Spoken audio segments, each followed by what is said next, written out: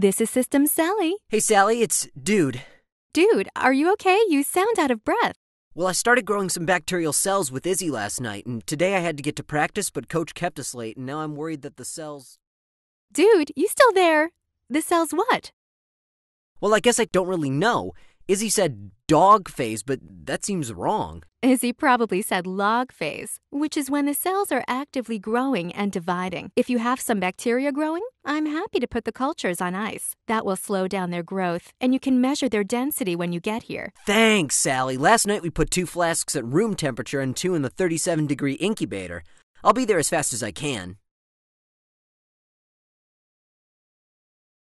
Hi, Sally. Have you seen Dude? He just called to say he's on his way. I'm putting these cultures on ice, but look, the ones that were at room temperature don't seem to have grown much. I was a little afraid of that. They carry a high-copy protein generator that Dude and I made. The growth of the cells takes a real hit when they carry this plasmid. We've seen them spend 12 hours in lag phase and then take 2 days to reach stationary phase. Without the plasmid, it's more like 4 hours to go from lag to log, and they're saturated overnight. When did you start these growing? About 8 last night, we diluted the strain 1 to 1,000. I don't think these have grown much since then, but I'll measure their density anyway.